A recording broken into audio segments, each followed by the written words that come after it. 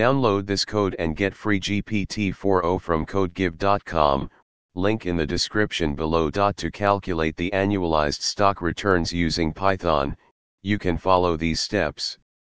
Step 1. Import the necessary libraries.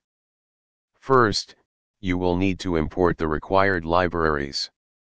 In this case, we will use the pandas library to work with data and the numpy library for mathematical calculations. Step 2. Prepare the stock price data. Next, you need to have the historical stock price data in a pandas data frame format. Make sure the data frame has a date column and a price column. Here is an example of how you can create a data frame with sample stock price data. Step 3. Calculate the daily returns.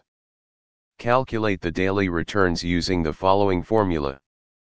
Backslash text daily return equals frac text price _t text price _t1, 1.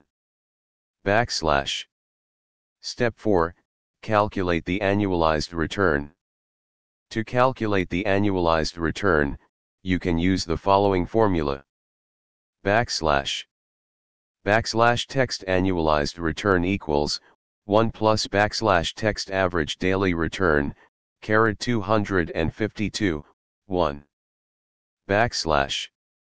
Step 5. Print the annualized return. Finally, print the calculated annualized return. Putting it all together. By following these steps and running the code with your own stock price data, you can calculate the annualized stock returns using Python.